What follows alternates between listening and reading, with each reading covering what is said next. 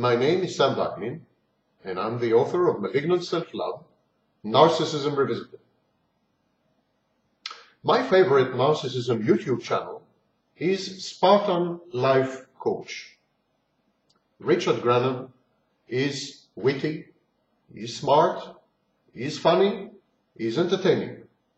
But above all, he knows what he's talking about, which is more than I can say for the vast majority of self-styled experts with and without academic degrees. Richard actually talks sense. He does his research, and I enjoy his channel greatly. So, a recent video he has made about a week ago dealt with a topic called projective identification. I have met Richard in London 2 or 3 weeks ago. We were discussing a joint seminar at the end of September in London, and the issue of projective identification came up in the conversation. Richard is as charismatic and as sensitive I had imagined him to be based on his videos. And so the topic of projective identification was of great personal interest to him. So I thought I would enlarge upon it, thought I would elaborate on this pretty complex psychological defense mechanism. Well, let's start with the narcissist's false self. The narcissist's false self, as you all know by now, is grandiose. The narcissist seeks to maintain his inflated fantasy of himself. The narcissist denies, slices, and splits off. He evacuates or projects onto other people emotions, cognitions, thoughts, traits, impulses, behaviors, and qualities that contradict his false self, contravene his inflated, grandiose sense of himself.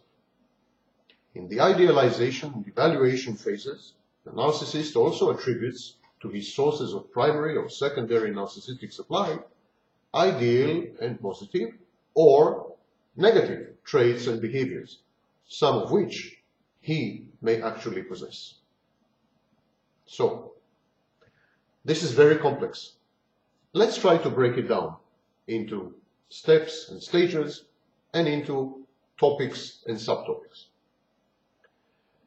As I said, the narcissist has an inflated sense of himself.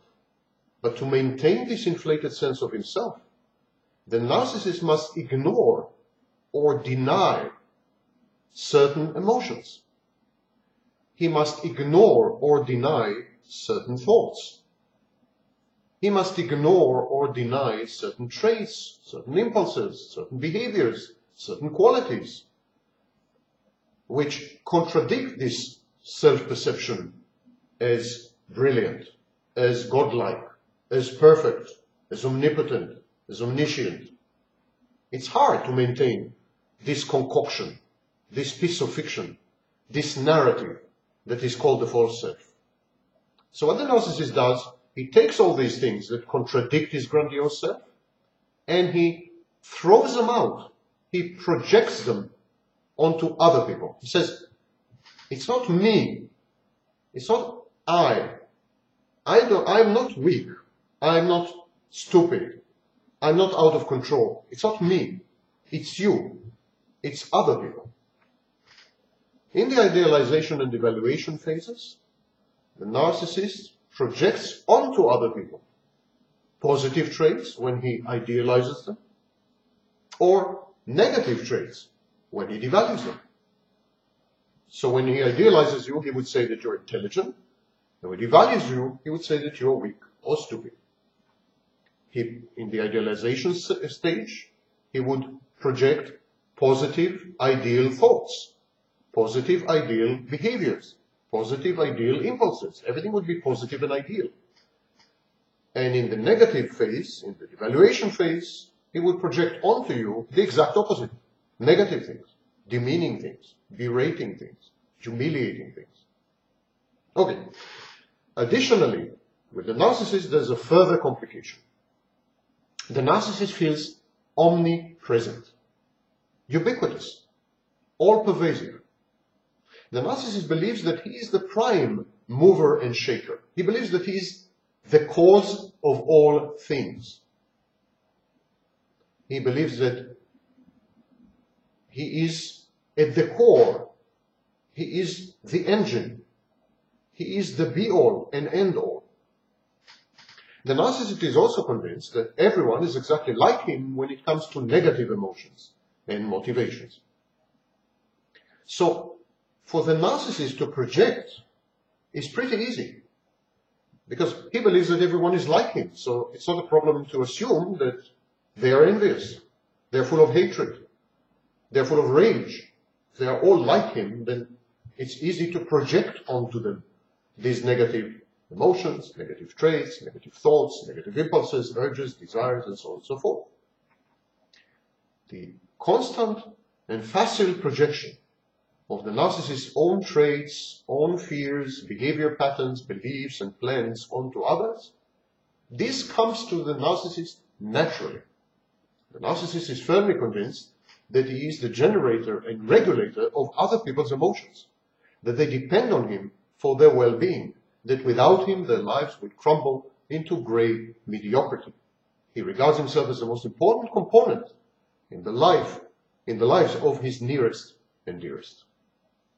So this confluence, this combination, means that when the narcissist projects onto other people, he first believes that they are like him, and so the projection is justified and correct. It conforms to reality. This is really how they are. And secondly, he believes that or he's unconsciously convinced that by projecting, he's actually doing them a favor. He is jolting them. He is administering tough love.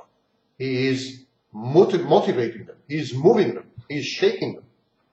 He is structuring and forming their lives. He is injecting content and interest. Projection is a tool that the narcissist uses not only to penetrate other people, not only to get rid of inner processes, thoughts, impulses, and so on that he cannot live with, but it's also a control instrument. It's also a way for the narcissist to control people around him.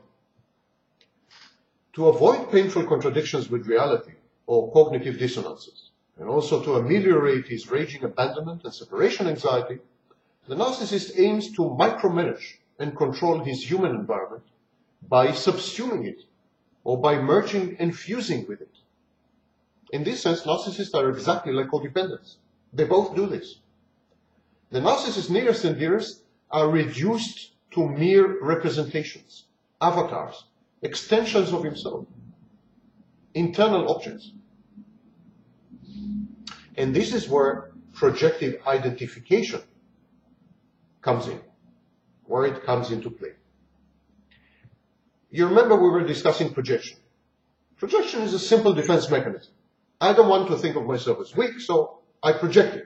You are weak. I don't want to think of myself as angry. It's not, I'm not angry, you're angry.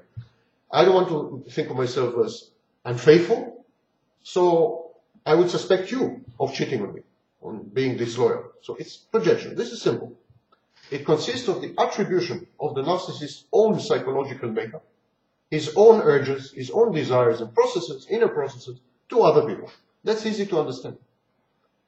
But projective identification also involves forcing the target of the projection to conform to the contents of the projection. Forcing someone to actually become someone else.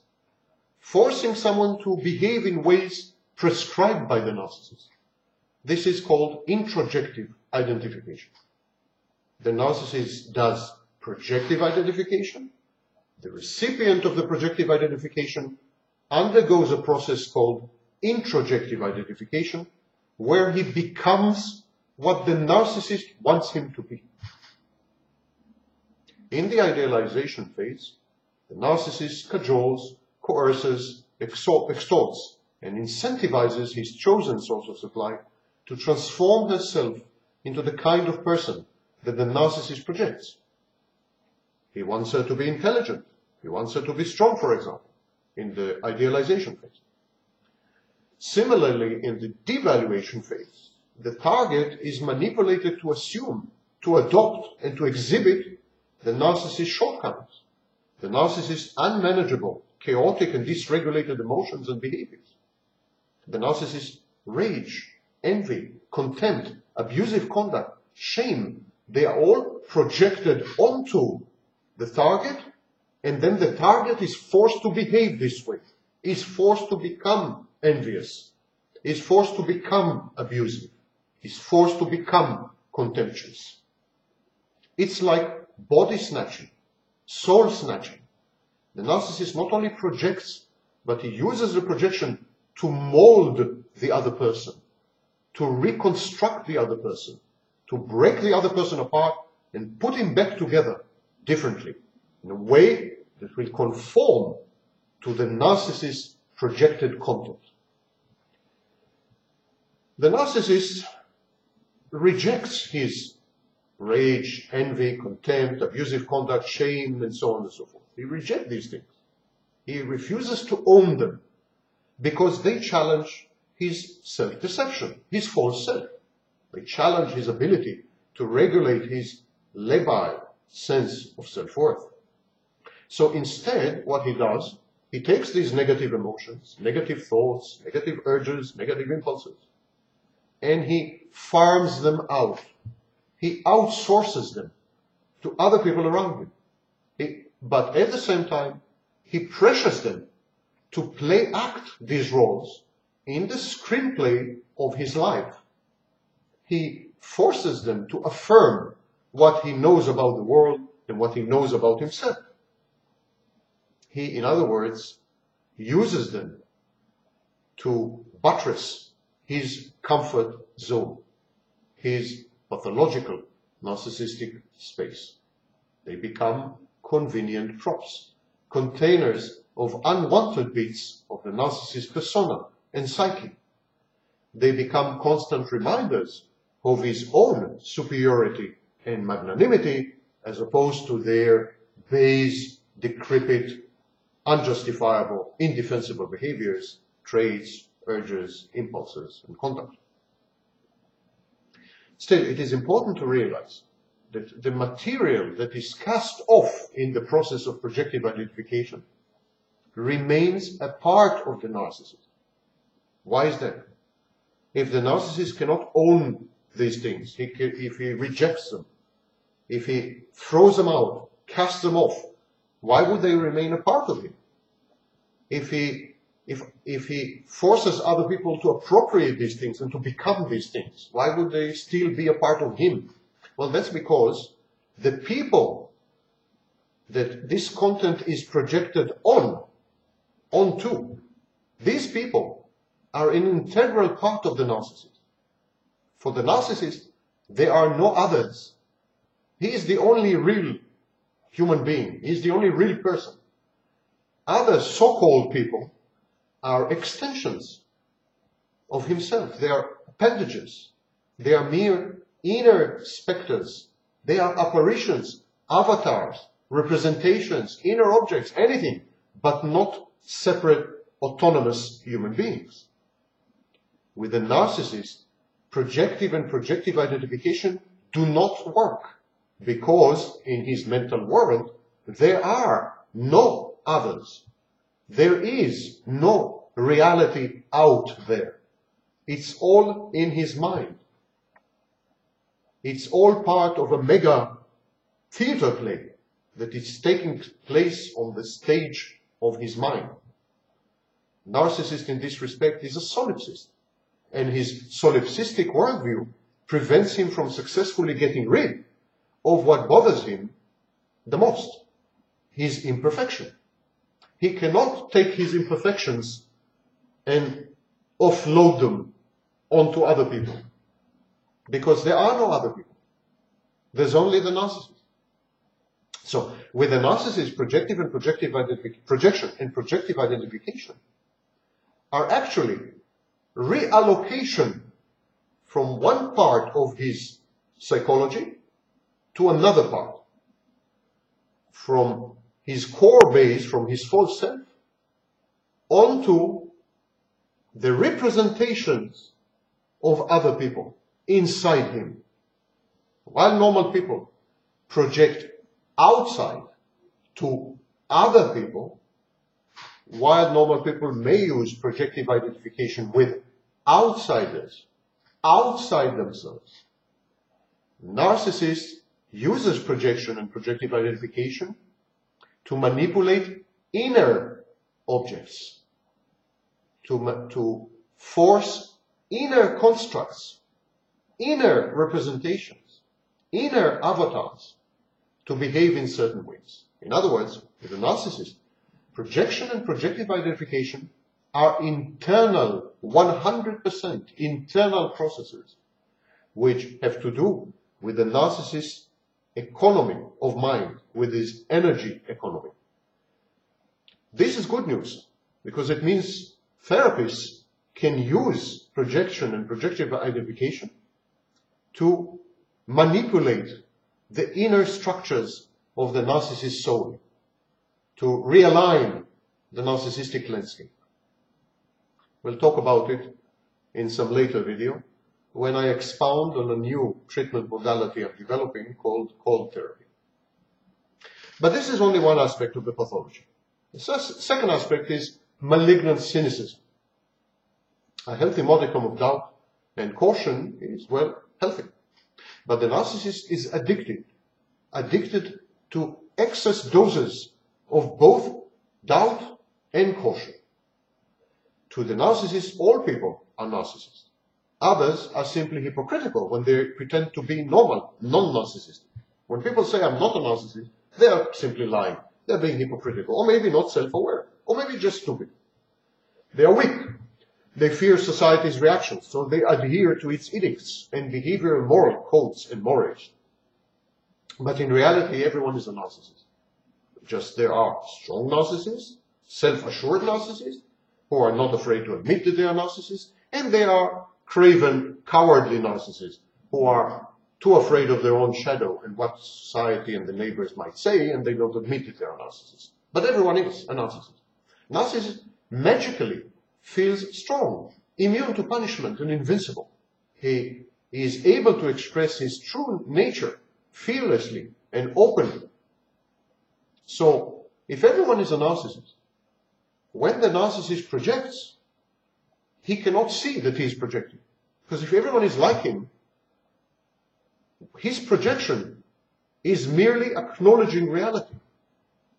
In the narcissist world, there is no such thing as external projection, projecting unto others.